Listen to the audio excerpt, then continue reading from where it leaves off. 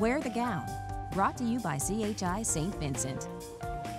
All right, good morning, everybody. Hopefully you're not claustrophobic, because in today's episode of Wear the Gown, we're sending you on a short trip. Here's TV11's Craig O'Neill.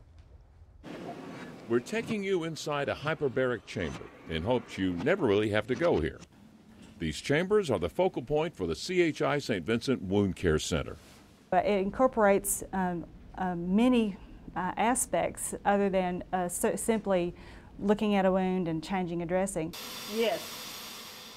They get the call when healing a wound needs something extra. I think it's somebody that needs more than the standard care, or somebody that fails to respond in a standard way.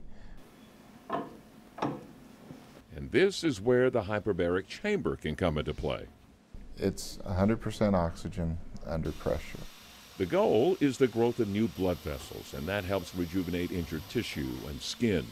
But keep in mind, only about 5 to 10% of the center's patients ever need it. But honestly, most of our patients have an underlying chronic condition which impeded their ability to heal normally in the first place. Long periodic treatment schedules are needed to fight their #1 enemy, diabetes.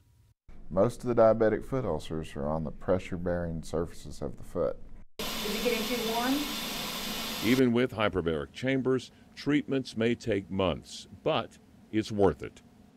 The alternative is immediate amputation. You know, we're saving their foot, but we're also prolonging their life in that process. And they have a hospital full of specialists that can then come into play in correcting the underlying problem that caused that wound in the first place. If somebody's falling through the cracks somewhere else, they can come here. We will coordinate their care. These are chambers of hope. And the Wound Care Center is adjacent to the main hospital of the CHI St. Vincent campus here in Little Rock. And the hyperbaric therapy is now so common that Medicare covers over 15 procedures using those chambers you just saw. TV11 This Morning is back in 2 minutes.